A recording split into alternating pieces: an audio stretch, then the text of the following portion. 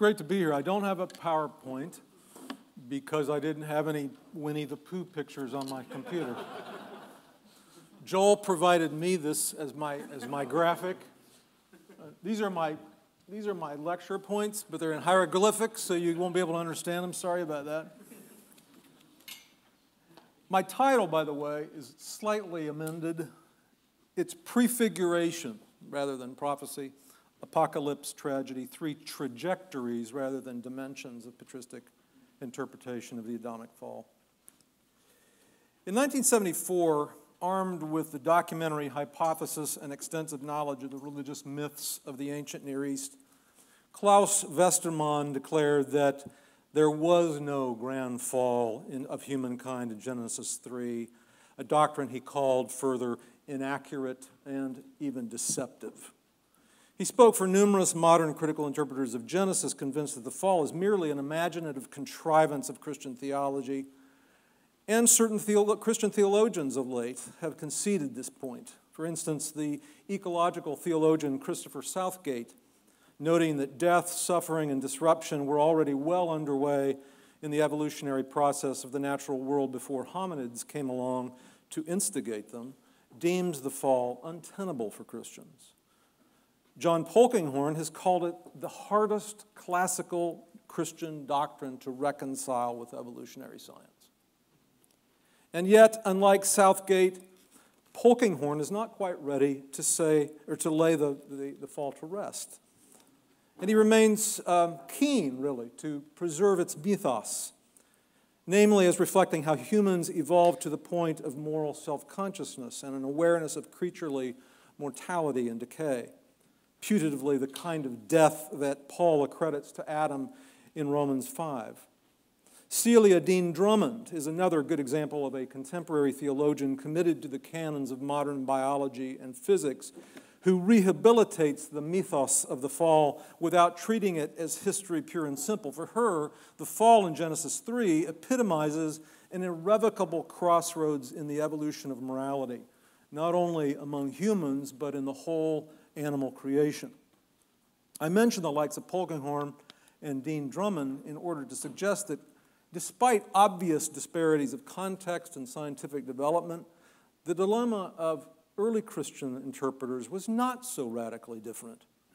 Often ignored by modern biblical critics either as naive literalists or fanciful allegorists locked into a thoroughly ahistorical hermeneutic, patristic exegetes, while presupposing that Genesis 3 narrated a catastrophic fall, were hardly unanimous on its precise circumstances or repercussions.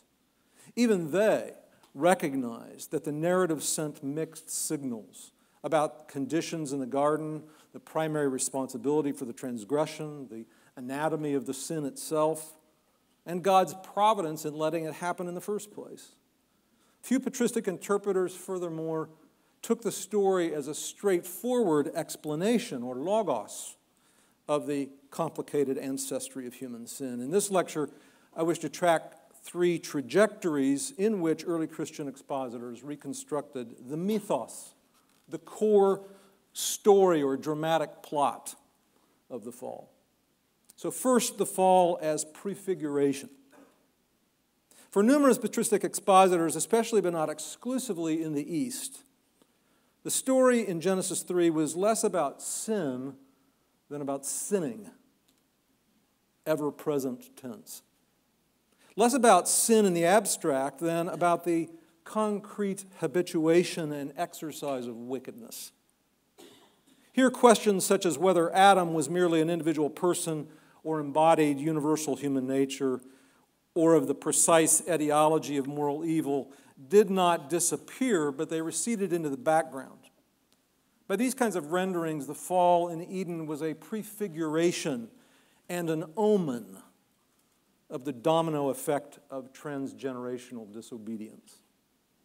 Hermeneutical license for this kind of interpretation lay in the widespread early Christian conviction that Genesis, like all of Hebrew Scripture, not just the prophetic books themselves, was intrinsically prophetic and typologically fertile.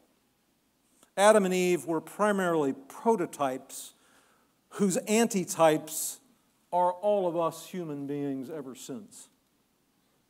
I begin here with Origen, though in his attention to the complexity of Adam and the fall, his interpretation is itself quite complex, further complicated by the fact that the relevant section of his huge commentary on Genesis is lost.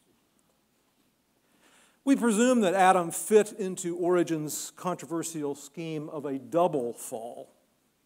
First, when, along with all rational beings except the soul of Jesus, he fell by negligence from prehistoric union with God and was degraded into a body fitting the moral degree of his lapse. And then second, when the historical Adam, thus embodied, began leading his posterity astray into vices. The problem is that in his zeal to keep a pace of the allegorical and historical dimensions of the primeval history, and in his patience of multiple valid interpretations of the details of the primeval history, Origen is fuzzy about the earthly paradise and the actual bodily status of Adam and Eve. What is clear, however, is that Origen is preoccupied more with linking Adam and Eve with humanity's present moral condition and the prospects for future perfection than with making clear connections between the different stages of human origins, namely Genesis 1, 26 and 27, the creation of humanity in the image and likeness of God, Genesis 2, 7, the formation of the man of dust, later followed by the woman from his rib in 2:22, and then finally Genesis 3:21, the imposition of the quasi-punitive garments of skins, which has a long exegetical history in the early church. Indeed, Origen's overriding concern is to portray Adam and Eve as moral and spiritual prototypes. He can speak of Adam both as an individual sinner and as the representative of all humanity. The latter in deference, of course, to Paul's perspective in Romans 5:12 to 18, where the whole human race is implicated in Adam's transgression. Either way, the existential drama of human self-determination is brought to the forefront. And given Origen's fierce rebuke of Gnostics and Marcionites, matching only Sean McDonough's this morning, there is no hint of ontological determinism. Adam, both enabled and saddled by his soul's union with the earthly body, stands at the threshold of engaging free will in all its earthly concreteness and potential. And right there with him stand all of us, his pupils, as it were, learning how to sin and how to die a spiritual death by imitation of his transgression. Morally speaking, says Origen, Adam murdered his offspring by his bad parental example, a trend further deepened, of course, with Cain. Later disciples of Origen followed suit, especially the 4th century Alexandrian monk Didymus the Blind. For Didymus, Adam and Eve supplied their posterity with the paradigmatic example of cutting off the spiritual senses, the lifeline of virtue, thus giving rein to the bodily senses with their propensities to vice. When they heard God walking in the garden, this simply indicated that Adam and Eve had already alienated themselves from God, sensing him at a distance rather than as intimately present, which he is always for the virtuous. And when God asked Adam where he was merely signaling that he was not abandoning him, but ready to make room now for correction and repentance. Given that his primary audience was fellow monks, Didymus's rendering of the fall, basically as a failure of asceticism, had traction. It was a story, moreover, not just of aborted self-control, but of demonic deception, something with which monks were all too familiar. Although neither Origen nor Didymus allowed that the devil and his legions should be held exclusively accountable for human vice, then or now. Didymus saw a comedy of sorts in the shirking of responsibility in the garden. Adam blaming Eve, Eve blaming the serpent. It was an equal opportunity guilt. Eve had been Adam's own pupil in paradise, and he let her down. Though some interpreters, Didymus notes, tried to help Adam save face, suggesting that he coalesced in her bad choice so that she would learn a punitively healthy moral lesson. And of course, he was following Paul in 1 Timothy 2:14. Adam was not deceived. The woman was deceived. Eve, on the other hand, was without excuse in letting herself be duped by the serpent's fraudulent instruction. In the end, Adam and Eve had both become disciples of Satan, imitating his serpentine perversion by deceiving themselves and each other. As Origen puts it, anyone who gravitates to vice over virtue is already a miniature Satan in his or her own right. Subsequent ascetic and monastic interpreters, holding to this existential interpretation of the fall, concentrated heavily on Adam and Eve's misappropriation of freedom, resulting in a moral failure to thrive.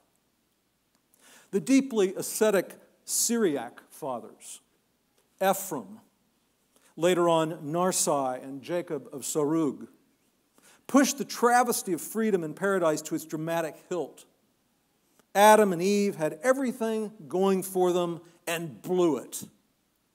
As Ephraim says sarcastically, they were commanded to abstain from one solitary tree, hardly a crushing prohibition. Adam already had regal status in creation. He knew only glory, maturity, no shame. The tempter was a serpent of all things. A slightly above average dumb animal, no match for an intelligent human being. The performance of Adam and Eve was a farce, since they wasted the creaturely freedom that was supposed to be their very path to approaching and appropriating full beatitude. For Ephraim, Adam and Eve had been created neither mortal nor immortal, but poised to use free will in choosing between the alternatives. Jacob of Sarug ascertained that they were created as a compound of mortality and immortality, but agreed at the end of the day that they had actively to choose between the destinies of death and eternal life. And Narsai argued that they were natural mortals, but similarly concluded still that Adam and Eve had to learn to use their free will prudently. The gist of their collective exposition is clear enough.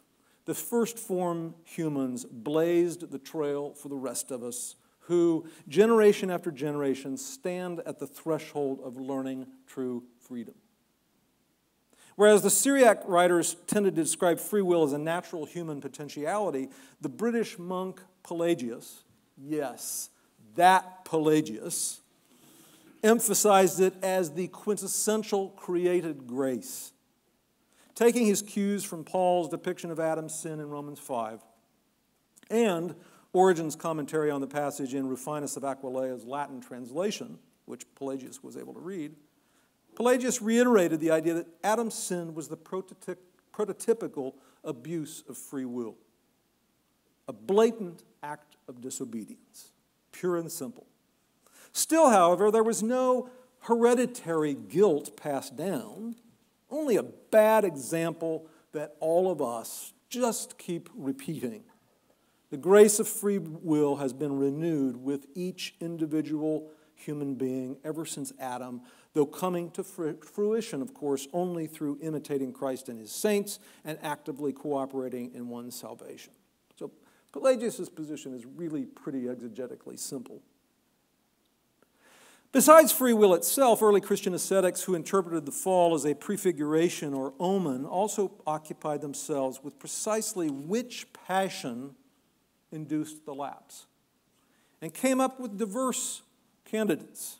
Ephraim, for example, assumed that avarice, The sheer lust for more lay behind Adam and Eve's seduction. John Chrysostom preached to his morally lethargic audiences that sloth was the catalyst in the protoplast's ill choice. Gregory of Nyssa, among others, asserted that it was the deadly vice of envy, the vice long associated by early Jewish and Christian exegetes with the devil himself, largely because of Wisdom 2:24. Later on in the East, Maximus the Confessor instead claimed that the mother of all vices was sheer narcissistic self-love, philotia. While in the West, Augustine similarly identified pride, superbia, the hubris of exalting oneself above God, as the original vice, both of the devil and of the first humans, citing Sirach 10, verse 13. Even though he ultimately tagged the passion of lust, concupiscence, as the viral carrier of the hereditary transmitted guilt of Adam, that is, original sin. So second, the trajectory of the fall as an apocalypse. A second trajectory of patristic interpretation of the fall focused less on its prototypical or exemplary nature than its place within the Creator's providence and revelatory economy, the economia. Here, a rather staggering constellation of theological problems imposed itself on the exegesis of Genesis 3, some of which have come up in this conference.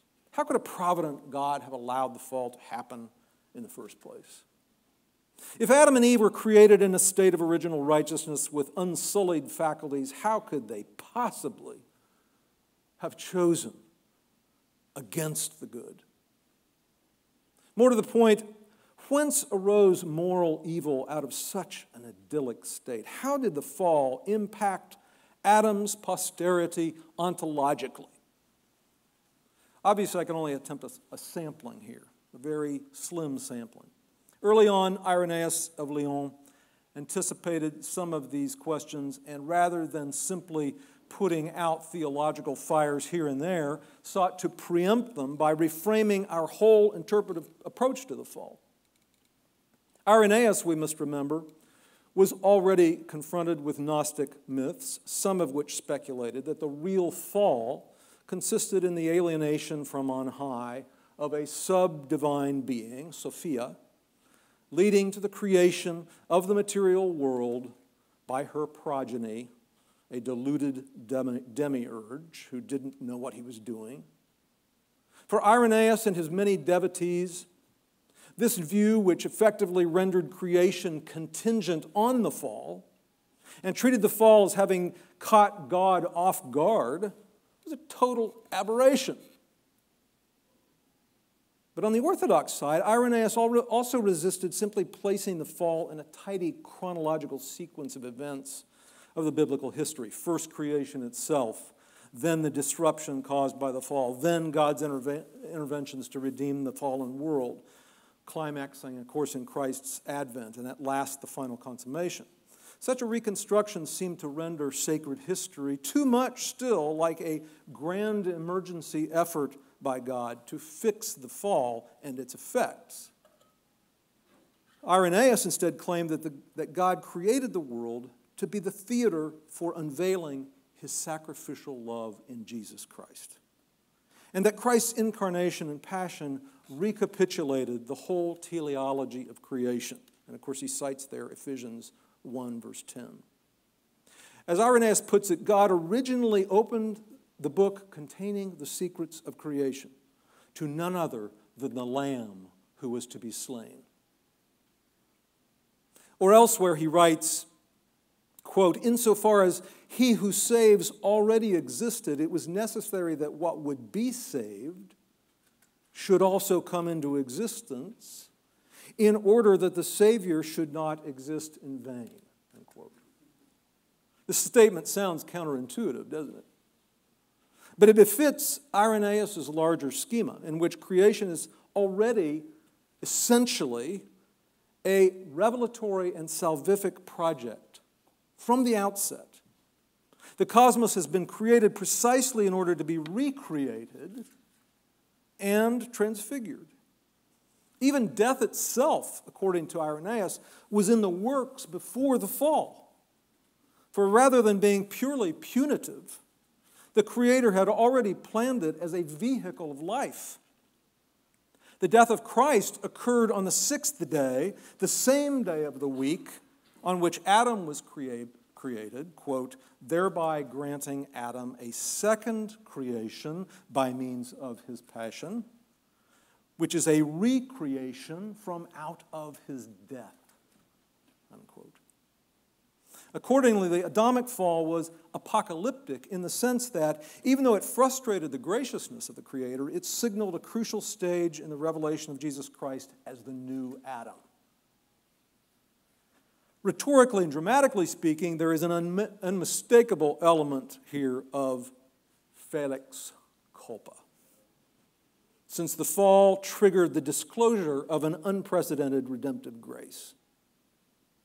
Just got to get that Latin phrase back out there again. We touched on it briefly yesterday. But it was also couched in Irenaeus' strongly providentialist perspective, wherein the Creator fully foreknew the fall and accommodated it in his larger work of training humanity to exercise its freedom wisely and mature toward the cruciform image of Jesus Christ. Irenaeus' legacy for later patristic interpreters was enormous, especially in the Greek tradition, where his vision of the seamless interconnection between creation and redemption found new expression in Athanasius, the Cappadocian Fathers, and especially in the early Byzantine theologian Maximus the Confessor. Maximus, too, presumed that the Creator's show of self-sacrificial grace in the incarnation and passion of Jesus Christ was creation's very purpose even before the foundation of the world. In Maximus' judgment, Adam fell, quote unquote, at the instant he was created, squandering his freedom and the potential for uninterrupted spiritual pleasure. And so, like Irenaeus, Maximus avoids dwelling on pre- and post-lapsarian phases of human existence.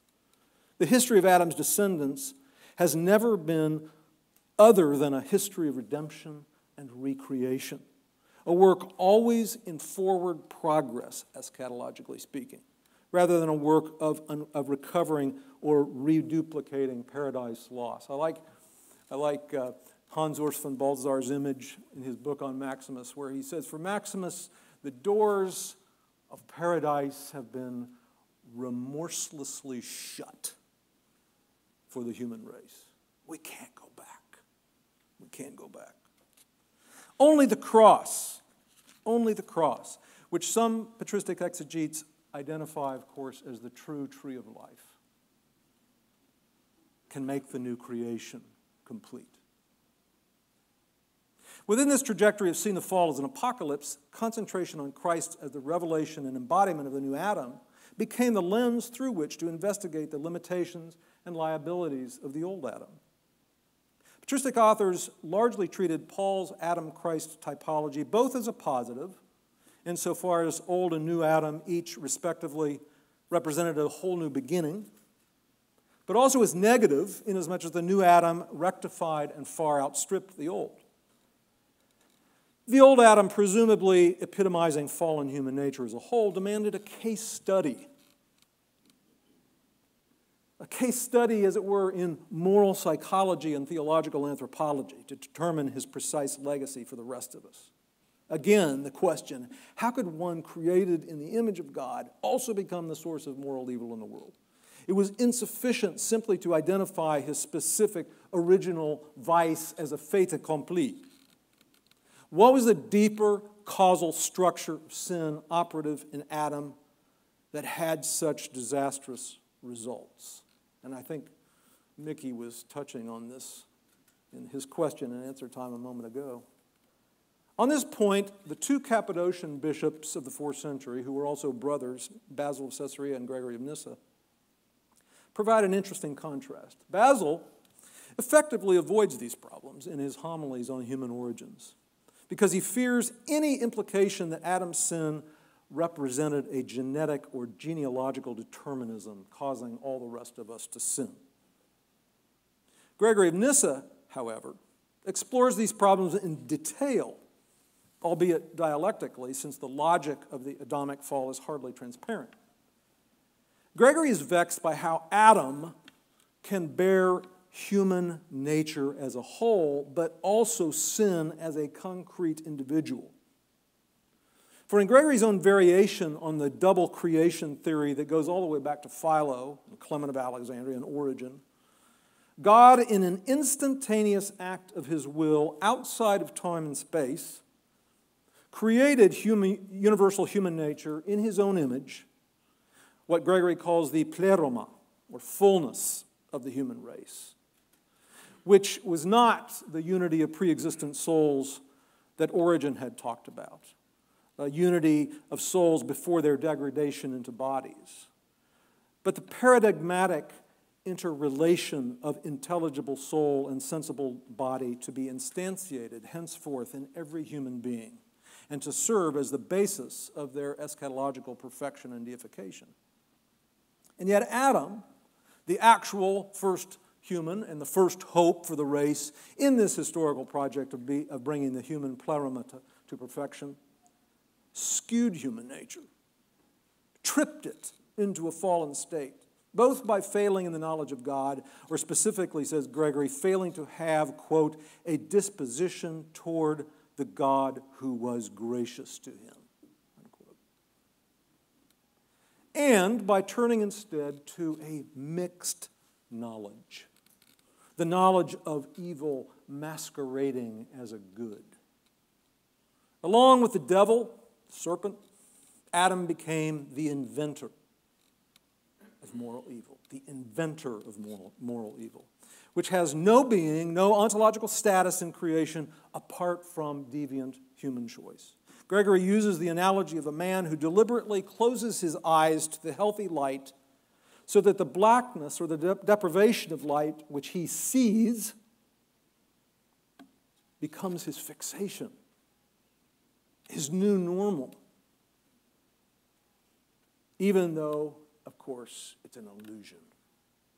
You ever notice that when you close your eyes for a while, you actually see things inside your eyelids, images and all sorts of things?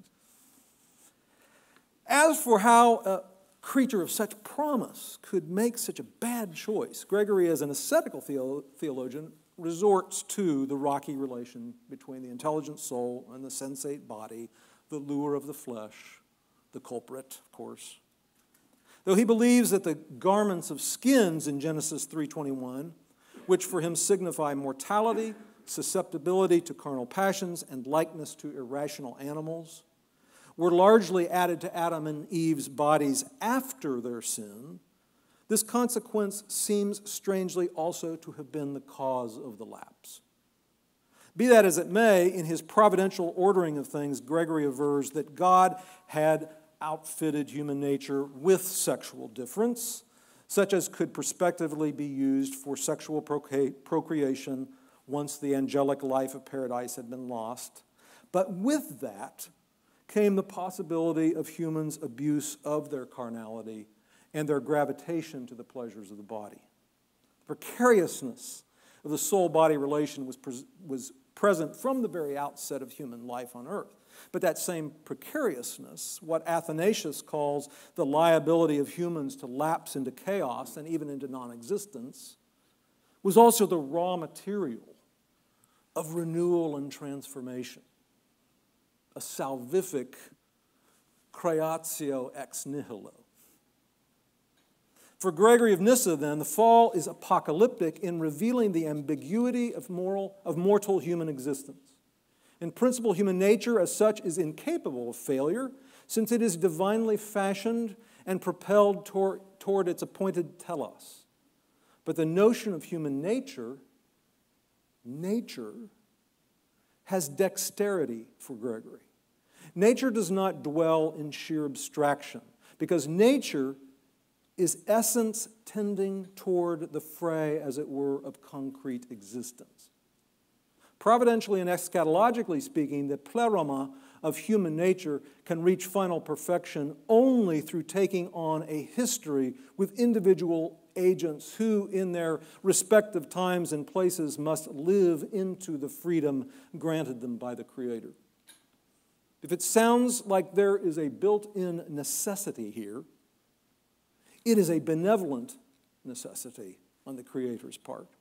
And indeed, for Gregory, the divine economy in history ends at last with the apokatastasis panton, the restoration of all human beings, the fullness of the pleroma, which is saved and deified, though not in a way, for Gregory, that overrides the cooperation of free creatures in their restoration, since eschatological beatitude for him is a perpetual striving, an epektasis toward the inexhaustible beneficence of God.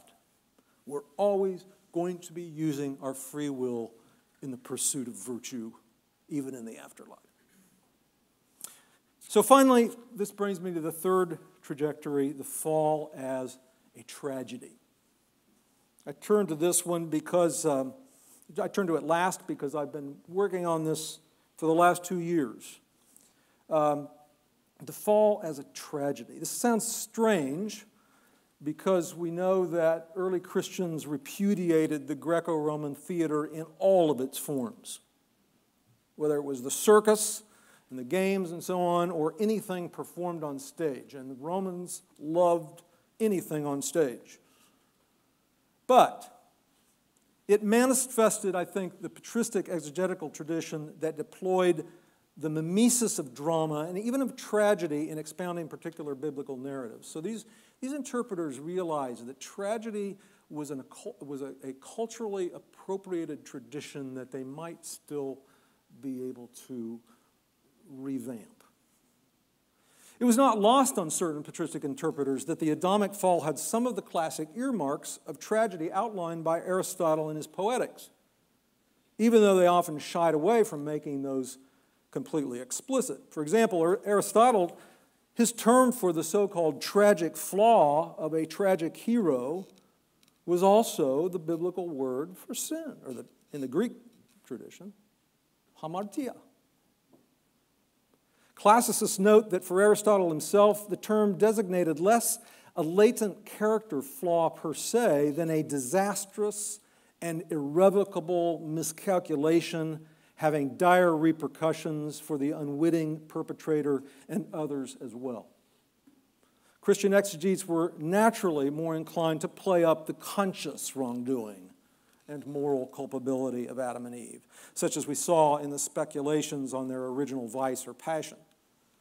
But they also recognized a fateful ignorance on their part. Basil of Caesarea calls it their thoughtlessness, their indecisiveness toward the good, with death for all as the tragic price. Two of Aristotle's other defining traits of tragedy were profound reversal of fortune, peripeteia, and the hero's dramatic recognition, or anagnorisis, of his or her grievous blunder. In the Western tradition, Ambrose of Milan, Augustine, and Avitus of Vienne, in their various ways, played up these elements. For them, the fall unfolded as a tragedy of progressive deception with horrible consequences. The villainous stealth of the envious devil, himself already fallen, and telling lies through the serpent with rhetorical skill, set in motion a dark comedy of miscues. For Ambrose, the reversal of fortune was an unraveling of the proper hierarchy of divine human authority and communication. Adam, despite his glorious state in Eden, needed the divine commandment because of the intrinsic weakness of his judgment and his inability to manage the knowledge of good and evil. The even weaker woman, not duly informed of God's commandments by her husband and instead ill-formed by the devil, initiated the actual breach, leading to the recognition of that nakedness which was the despoiling of humanity's paradisiac glory. Only the salutary subordination of woman, of course, for Ambrose, woman to man, and of both to the authority of Christ, could redeem the situation and restore the communion and communication lost in and with paradise. Augustine sets in relief the devolution of divine-human communication with Eve's strategic role therein. The man created first received God's direct commandment. Then the woman received it indirectly through the man, whom God still indicted first, even though the sin had actually arisen from the woman's being cleverly deceived by the devil when he capitalized on Eve's own latent hubris. The Aristotelian recognition, or anagnorisis, appears then in the protoplasts having their eyes opened in Genesis 3, verse 7, signaling their newfound interior shame of conscience and the exterior shame of an exposed, prurient desire. The lesser-known Gallican bishop Avitus of Vienne, around the turn of the 6th century, pressed even further than Ambrose and Augustine in enhancing the tragic features of the fall in his very long Latin poem entitled On Original Sin. The poem treats Satan, Adam, Eve, and the Creator as tragedies, as characters in a tragedy that is spiraling disastrously downward.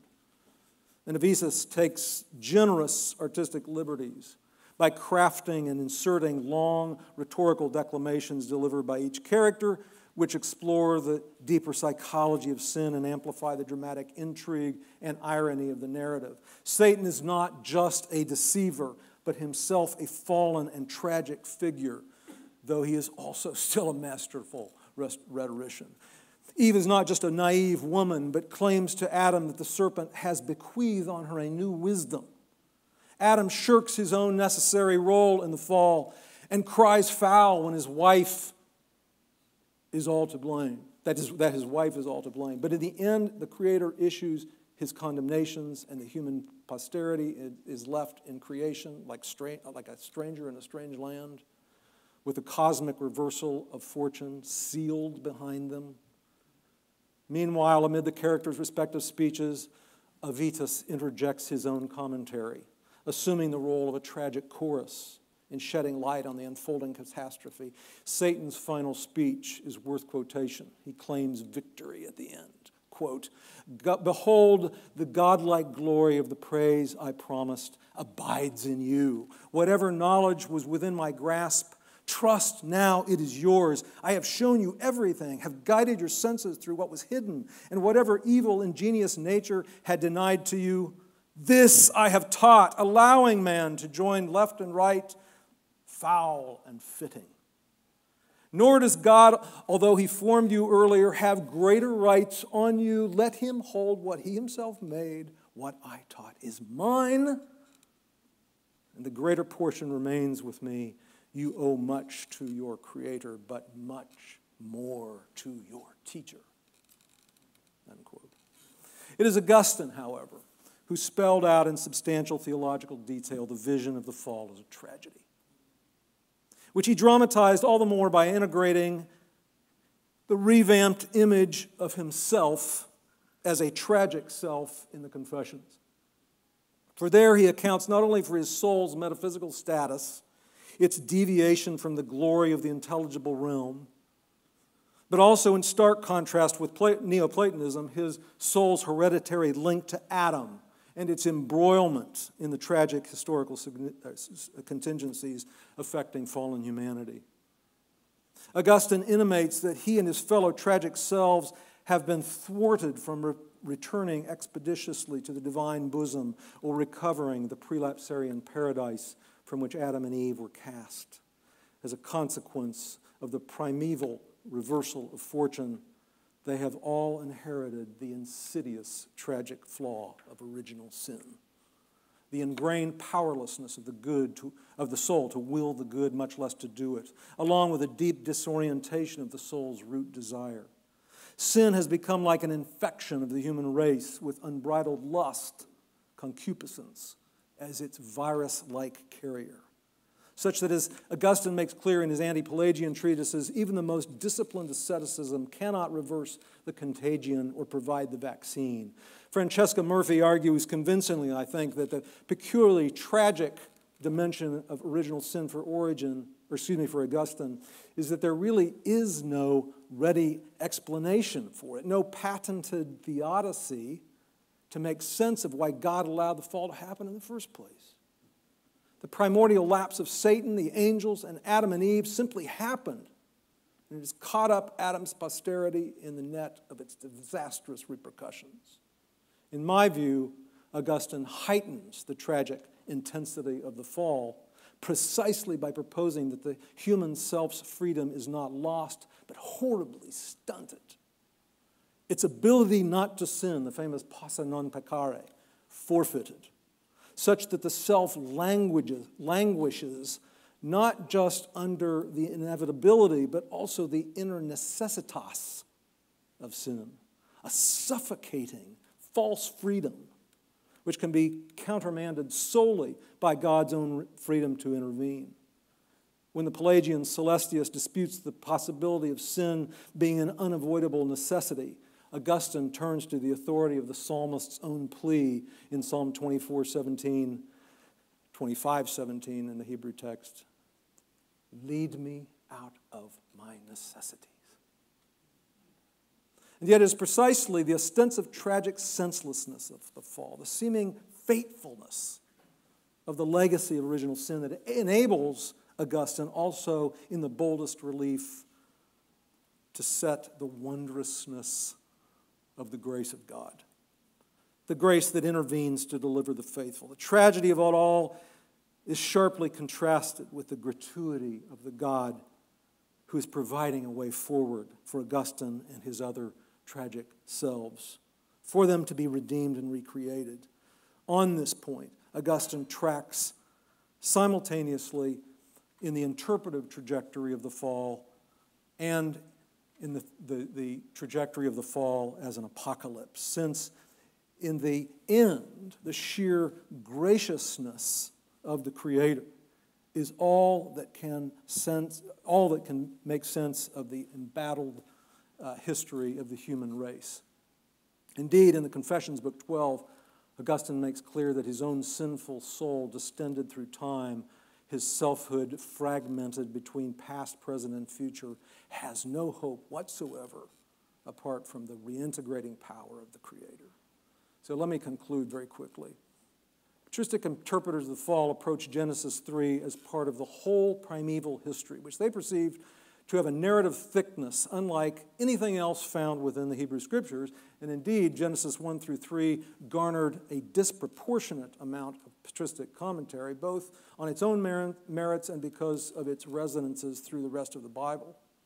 For Augustine's self-described literal interpretation, which he undertook in no less than 3 commentaries, that comes across more as that interpretive process comes more across as a heuristic, exploratory kind of exercise, searching after multiple legitimate meanings. Such doubtless, of course, will not satisfy Klaus Westermann or many other modern critics of Genesis, anxious to render the primeval history even more transparent to ancient Near Eastern religious culture. But what Augustine describes is largely the same approach that motivated many early Christian expositors who could allow various trajectories of interpretation of creation and the fall to develop side by side and sometimes even to overlap. The 3 trajectories that I've mentioned here are not necessarily exhaustive, but they are representative. And within each one, there was considerable latitude and a lot of moral and doctrinal issues in play. The patience of early Christian expositors for multiple and multi-layered interpretations was but a function of their conviction that hermeneutics is a pretty intensely contemplative and theological exercise from beginning to end.